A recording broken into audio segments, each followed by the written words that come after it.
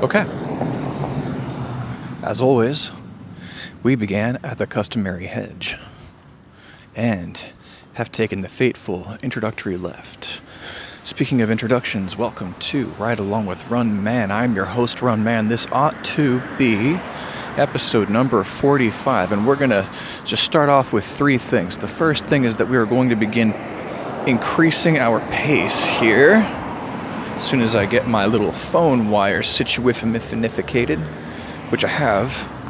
So let us begin. Okay, now that we're running, we have some orders of business today, don't we?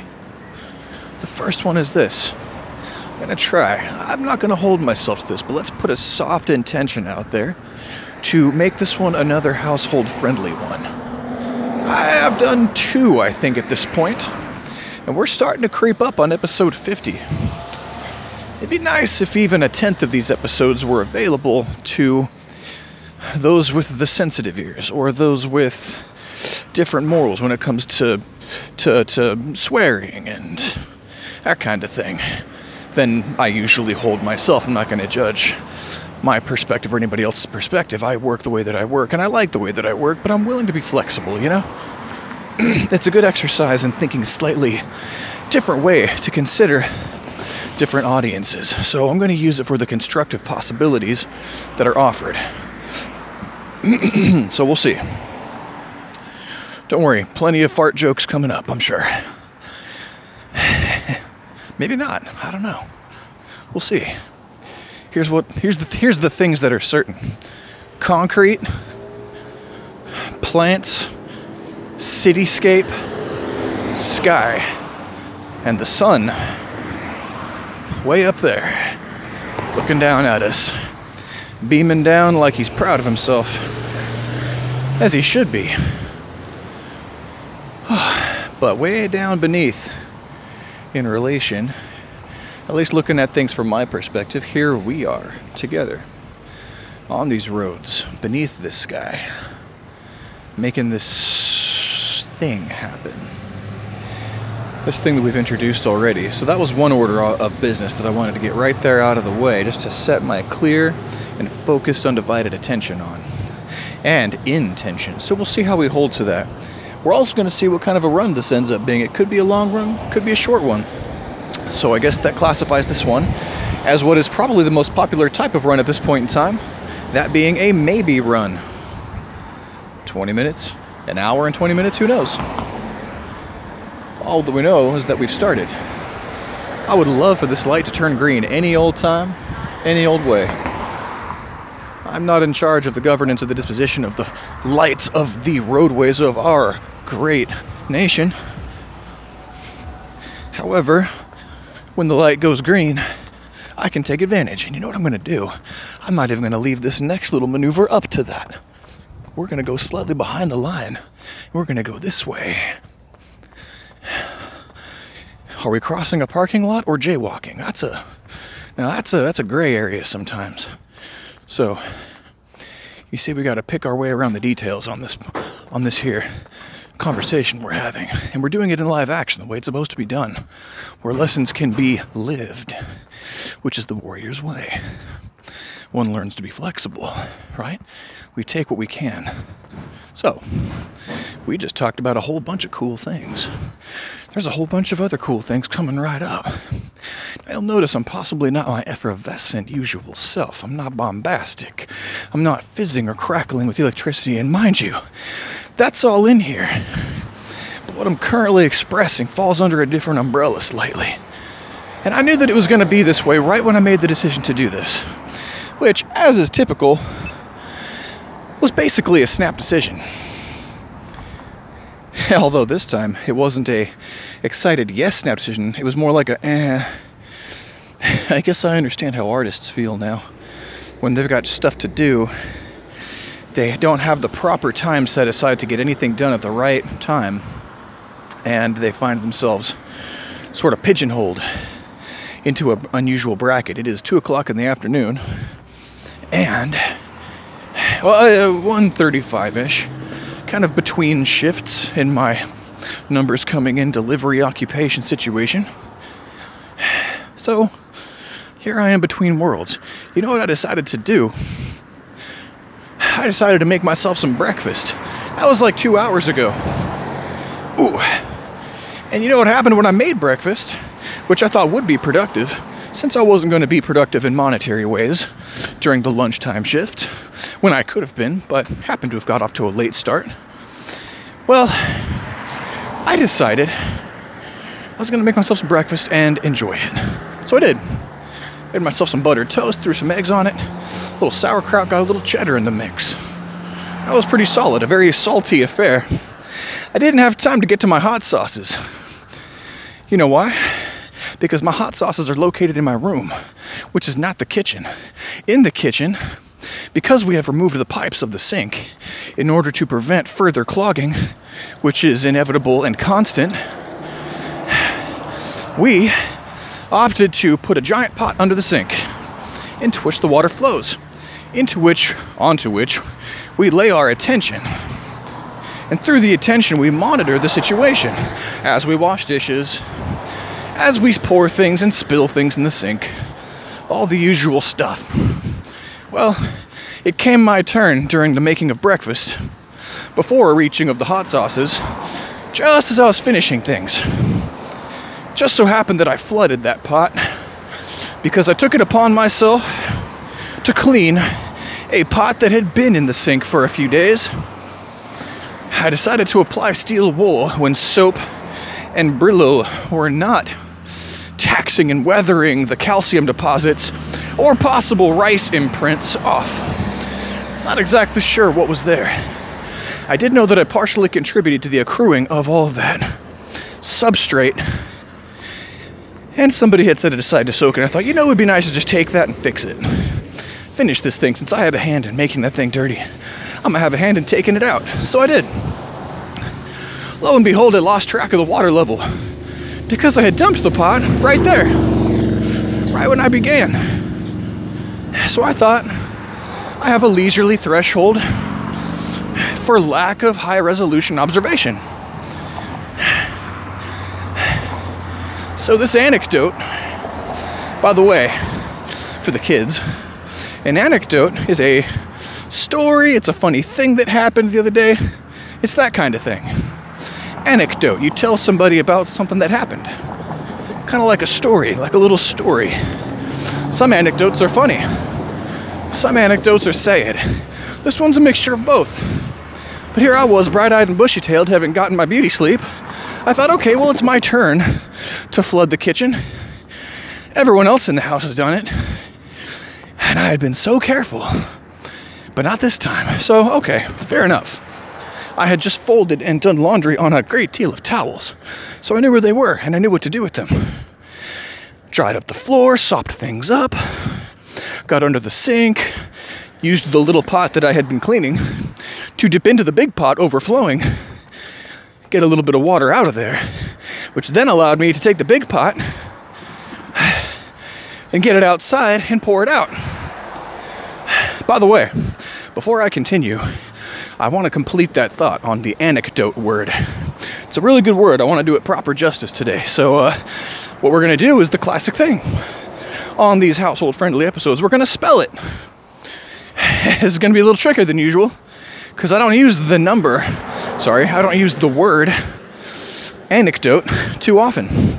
So let's do it. From memory. Anecdote. A-N-E-C-D-O-T-E.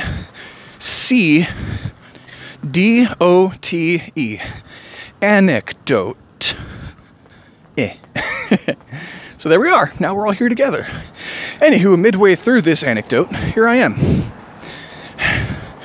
Properly drying off the kitchen, properly aerating and sopping under the sink. There I am, loading up some more laundry with the towels that I had just done, but no biggie. It was my turn. You know, I just realized I forgot to throw everything in the dryer. Oh well. When I get back, I will figure that out. So I thought to myself, okay, well, this puts me squarely between shifts. As I finished my breakfast, throughout all this without any hot sauces, having not made it to my room, as I said. As I finished that breakfast, cleaned off the plate carefully, noticing where the water was going and what it was doing in the containers in which it was flowing. How quickly we learn that we learn slowly and we adjust. Now that's the big cosmic joke of the whole situation. Anyway, I got my way through it, and lo and behold, at the end, I've got some motivation. I had some podcasts going, some people that I like to listen to. Shout out to the Brothers of the Serpent. They're fun people. Now that I think about it, they don't curse or get too lewd when it comes to their programming, so they're probably relatively household friendly, depending on your morals and your philosophy and your... what's the word of it? What's the word? Your persuasion, your religion, because they do delve heavily into both of those things. All of those things. But they're also just a couple of brothers in a studio in Texas, working at a winery, making music, and talking about ancient history and the mysteries of ancient history. And it's a good time. Anyway, shout out to Brothers of the Serpent. That's a long title, and it seems heavy, so I like to call them the Snake Bros. They call themselves the Snake Bros quite often. They're good people. There's two of them. There's actually more than two of them. There's the brothers Russ and Kyle. Then they have a friend called Watcher who moderates for them. And they have some other folks as well they bring around who are also Snake Bros. And I want to say that when we listen, we're also honorary Snake Bros and Sisses. Isn't that nice? I think so. I treat that sort of honorary beholdens to these groups the same way that I feel about the Game Grumps. If you listen, you're probably a Game Grump. Anyway, that's a different topic. And I'm not going to get into it because I'm rooted squarely, deeply in this phenomenon that I experienced that I'm trying to share here. There's a reason for this, by the way, because we have a theme on this podcast. Not just household friendly, but we have a theme. The theme is not anecdotes, but to finish that one up and abridge it to what's happening right now. Should we go over a bridge? Maybe later. Let's transition from then to now. I've got breakfast in my belly. Yum, yum, yum. I got the Snake Bros blasting and talking about pyramids and ancient Egypt and stuff. I'm having a good old time. I'm slowly working my way through the backlog of those guys, and a couple hours episodes apiece. Episode 6, 5, 7, I think it's 6. Anyway, I'm feeling pretty good. So I thought I'm motivated. Not motivated enough to get in my car and do some work. But, maybe anecdotes are a theme. Sidebar anecdote. I found myself recently, repeatedly, getting busted in on during bowel movements in the bathroom. And also during urinations. And also during showers. By two of my new housemates. They are cats. They're adorable. They are cute and cuddly. Maybe a little bit too much. We should probably take the shirt off at some point and get some rays. Okay. So anyway, these cute and cuddly housemates have busted in on me, relieving myself of my waste, of my bodily waste, for the last time. I thought to myself, I've got energy. I'm going to take the 10 minutes it'll take to take off and put on that faulty bathroom door that allows these cats to get in and watch me do my biological things. I'm a private guy. I'm happy to do some pets and cuddles, but one thing at a time, you know? One thing at a time. Also, I don't want the door to be hanging open there after they bust in, because I have other housemates that are of the human variety that do not need to see me in that condition.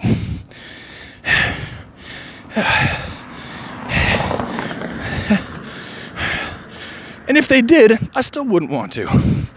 I'm not an exhibitionist. I keep my matters of biological extirpation to myself. I'm not sure what extirpation means. I think I know what it is. So we're not going to spell it or define it. That's going to be your own homework. You can comment in. and let me know what you find out on the old dusty trail. You know, the other one, the internet one. This one is the podcast trail, the run trail, the runcast, internet thing. I have now confused everybody and myself because we are 3 turns down a rabbit hole that I'm not sure anybody wants to follow me down any further. We've got cats and pooping. We've got cats and pooping going on right now, man. Anywho, I thought to myself, to complete the sidebar, I thought to myself, you know, I'm done with that. So I took the door off its hinges, still listening to podcasts, still having a good time. And wouldn't you know that it took me 20 minutes to come to the conclusion, after a pair of pliers and various stacked items of different kinds and levels and things had been brought into the equation, and a stool and some pins, come to find that the actual shape of the door, because the door is very old, it's very old, that particular door is actually rounded on the top and the bottom and swollen in such a way that it is just not a good enough rectangle for me to align it in such a way that I can get the little doorknob bit to operate properly. I have to lift it. The only way to do that is to throw the brackets that hold it to the wall completely out of proportion.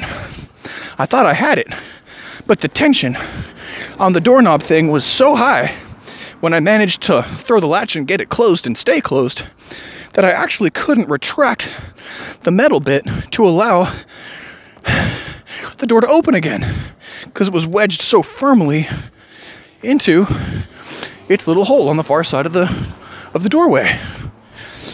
I know I'm not making a great picture here, but I hope you're taking keywords out of what I'm saying. Can't keep the door closed. Once I was able to keep the door closed the way the door is, it wouldn't open again. So I had to put everything back in its semi-broken form. And wouldn't you know, and here's the kicker, here's the second part of the podcast. Yeah, here's the second part. There's a word for what happened to me when that happened. And we're going to talk about it, but first we're going to get nice and honest with each other.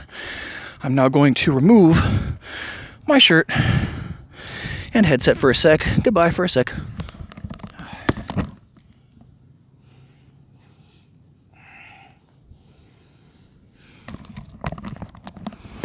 Okay, headset is back on. We are now wrapping the shirt up in our belt. I don't know who wants to see that. There we are. We still going? We still going? Hey, this is my thumb. Hopefully the lens knows the way up. Hey, can you see me? Okay.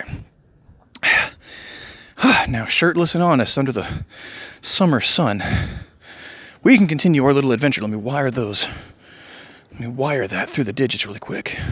Get this phone nice and secure. Perfect. Okay.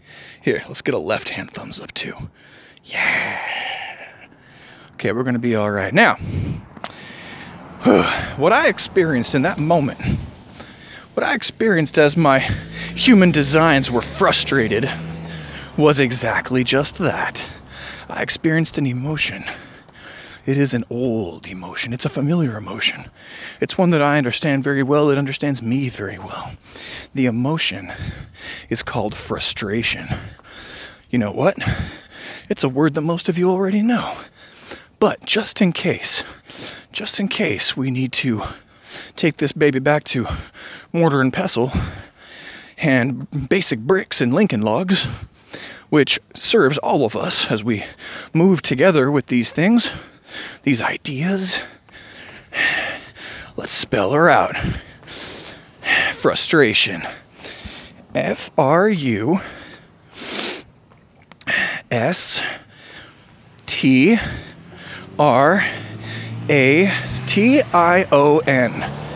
Frustration.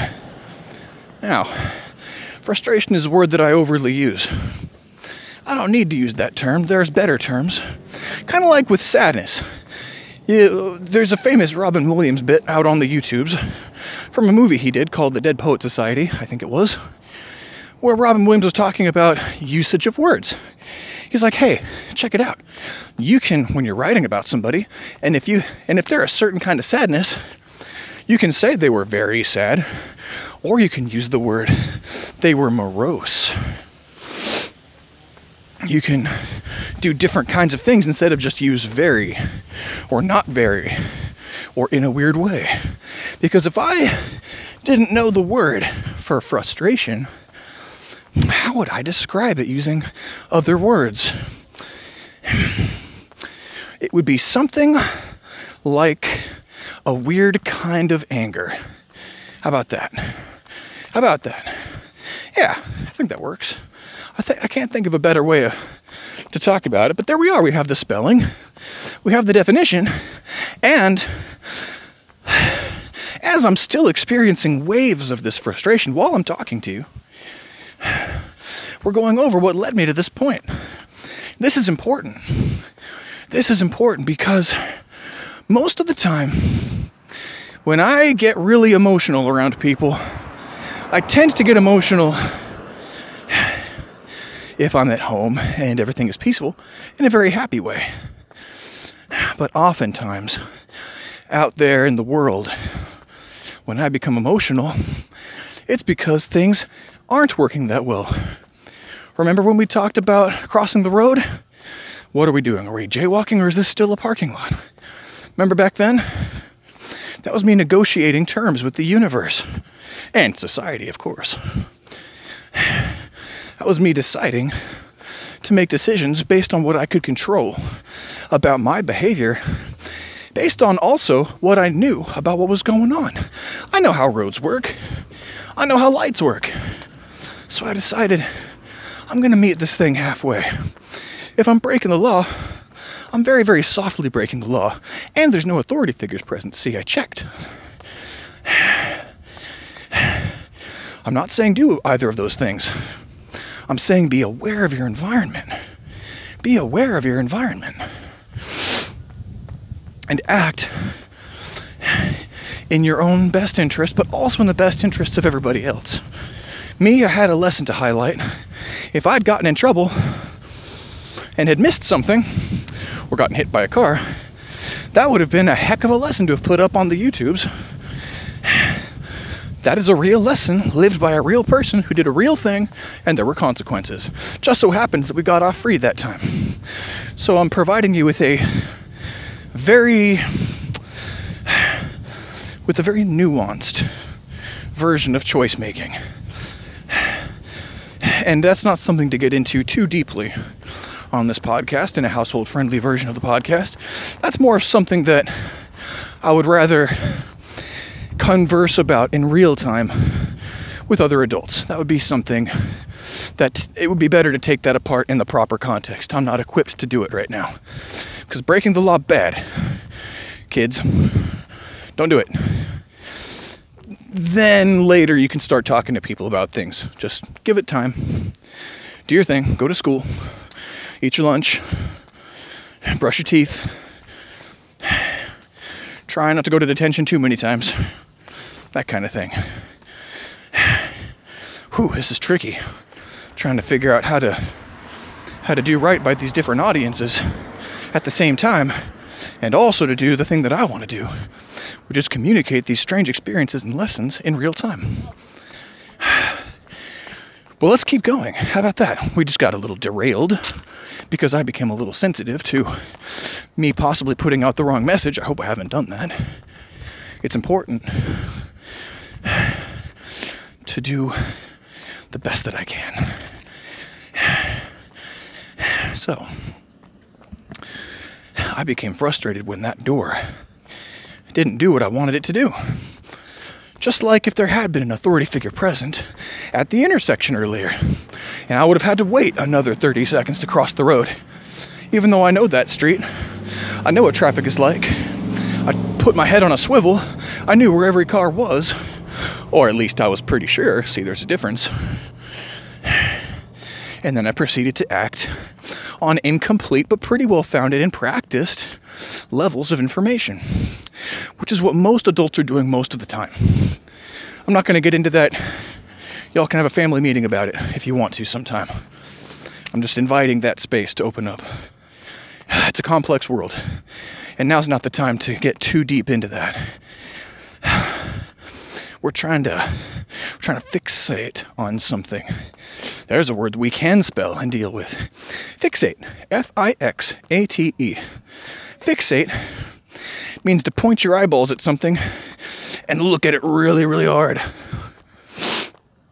You can do that with your mind's eye too, and really focus. It's another word for focus. Just like frustration is a different and better word for funny anger.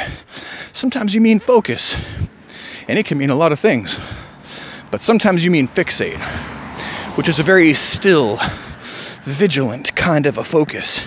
You can look it up in the dictionary. It's not exactly the same as focus. They're different words. They do different things. Use them. And if you can, practice using them.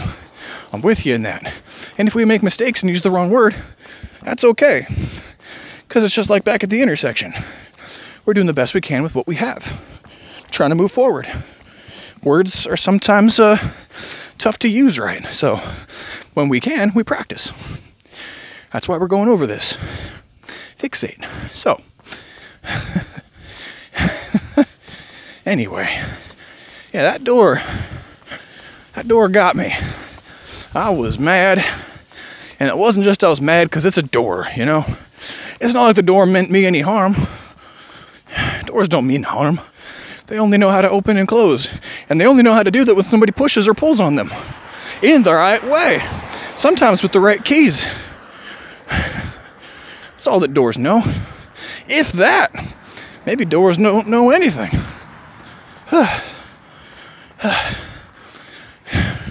That's not for me to say. I'm just a person. I look at a door. It seems to do what I want it to do a lot of the time. But sometimes it don't.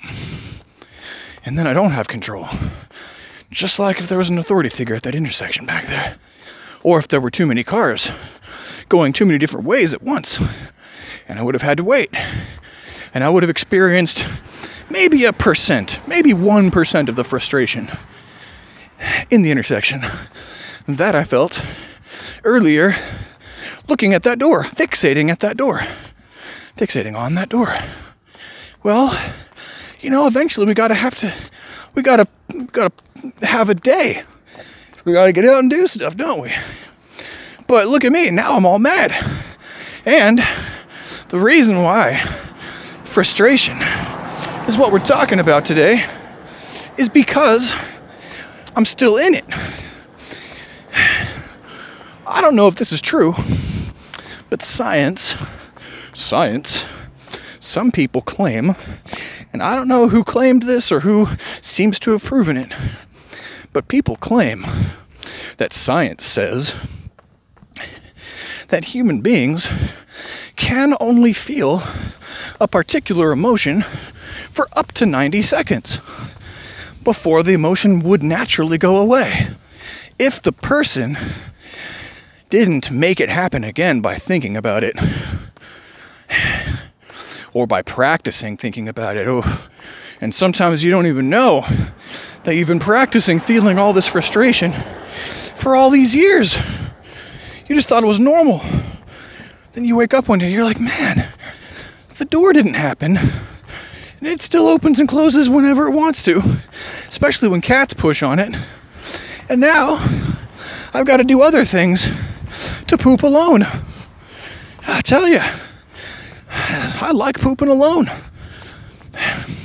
Something secure and comforting and nice about knowing that if I want to poop alone, I can poop alone. That's a beautiful thing. You go into a public restroom with many stalls and many urinals, you don't get that. You don't get it. There's people grunting and shuffling and pooping all around you. People walking in and out, having conversations, listening to music or podcasts like this one while they're pooping. Maybe they're playing video games on their phones while they're doing it, and the video games are annoying. Maybe the people are annoying and they have weird, gross voices like this one. Isn't this nice? Pooping is great. Maybe they'll even tell you about it. That's public restrooms. Private restrooms in the home. Now, that's a little different. Or it should be different. A lot of things are in your control when you're in your house. But this time, for this last month or so, I know there's a chance one of those cats will be like, hey, I've got to say hi to mon frere. Mon frere is a French word. I think it means love, or someone that you love, or a fellow that you love. Mon frere. I can't remember. Might mean my love. I'm not sure. Anywho, I can tell you the cats love me. They love me dearly. But they don't have the boundaries that human beings have.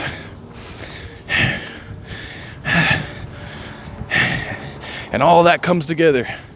And after 90 seconds, I think about it again. And after 90 seconds, even though I'm not thinking about it, there's still a little bit of a bubble of a thought.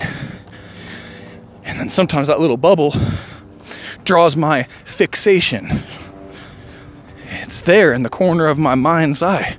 And I'm like, oh, that's right, I was angry a second ago in this particular frustrated way.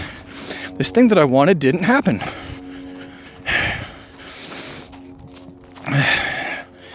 That still sucks because it's still a problem. Sometimes you can be frustrated even after you fix something. You know, the cats visited me when I was trying to fix the door. Suppose that I had fixed it. Well, guys, I'm going to tell you right now, I am so practiced at echoing all that frustration across many 90-second segments that here we are. It's been a while. It's been a while since I tried to do that. How long have I been running? It's like that plus 20 minutes. Gee whiz. An hour? So this thing that is totally healthy and fine to have 90 seconds of, I'm always making happen a lot longer just by thinking about it. Now, if this is stressing you out to hear me talk like this, bear with me or take breaks. Totally healthy and fine to take breaks. I get sensitive too. Sometimes I have to stop podcasts halfway because, or sometimes I stop talking to people halfway